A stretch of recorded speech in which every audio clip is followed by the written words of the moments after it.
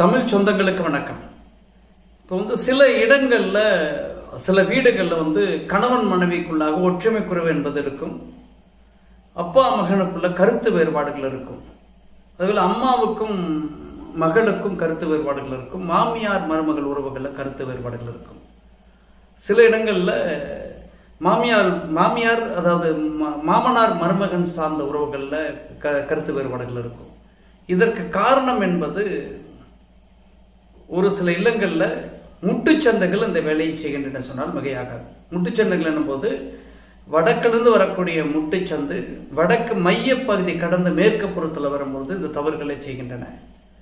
அதே போல தெற்கிலிருந்து வரக்கூடிய முட்டுச்சந்தைகள் கிழக்கோட்டி வர வேண்டும். அப்படி கிழக்கோட்டி வராத பட்சத்தில் மேற்கு பகுதிகளில் அந்த தெரு குத்துக்கள் வரும் பொழுது இந்த வேலையை செய்கின்றன.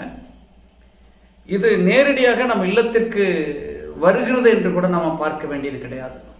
ஒரு வீடு கடந்து தெரு இருக்கும்போது கூட நமது கட்டிடத்தை உயரமாக கட்டும் பொழுதும் நமக்கு பின்புறத்தில் இருக்கக்கூடிய கட்டிடங்களோ நமக்கு வடக்கு புறத்தில் இருக்க கட்டிடங்களோ உயரம் குறைந்து காணப்படும் பொழுது இந்த ஒற்றுமை என்கிற விஷயத்தில் எதிர்மறை விளைவுகளை கொடுக்கின்றன. இப்போ இந்த இடத்துல முட்டுச்சந்தைகள் வரக்கூடிய இடங்கள்ல மிக மிக கவனமாக இருக்க வேண்டும்.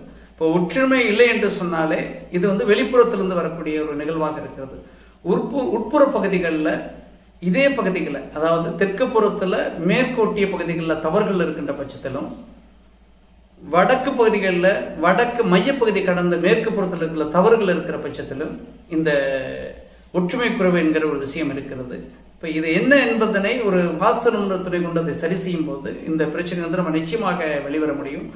அந்த வகையில் ஒத்த கருத்துக்கள் உள்ள மனிதர்களாக ஒவ்வொருவரும் மாற வேண்டும் என்று சொன்னால் இந்த வாஸ்து சீர்திருத்தம் என்பது அவசியம். அந்த வகையில் இந்த வாஸ்து பயணங்கள் என்பது கோவை மாவட்டம் சார்ந்த பயணத்தில் சமத்தூர் பகுதியில் இருக்கக்கூடிய மக்கள் என்னை அழைக்கும் போது உங்கள் ஊர் பகுதிகளுக்கு வருவேன். நன்றி, வணக்கம்.